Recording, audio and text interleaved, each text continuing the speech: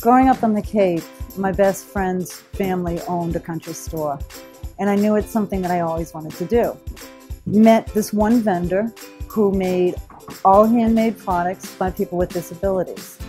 And I knew at that time that's something that I can do. So I had chosen to have everything in the store be handmade, eco-friendly, fair trade, and direct trade.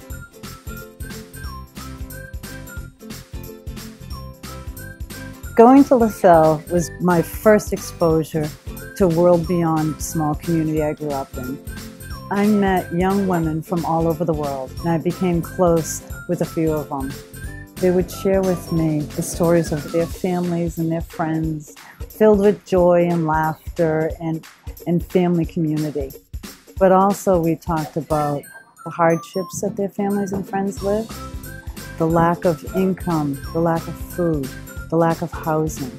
And that really made an impact on me. And I knew at that time that I really wanted to help people. I went on my first service trip back in 2011. As we were there, word got out that I was there, and a woman came to me with this little black bag filled with bracelets. I knew at that moment, this is what I could do. So I bought all the bracelets. It was a fair price. It wasn't that much for me, but I knew this was going to make a huge difference in her life. This is how she was going to be able to feed her family for the month.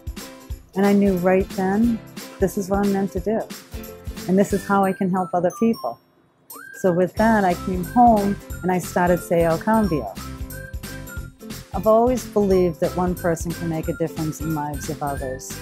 And that's really what I try to do every day. I hope I can inspire others to do the same. Hi, my name is Jacqueline Toole. This is my life after Lasell.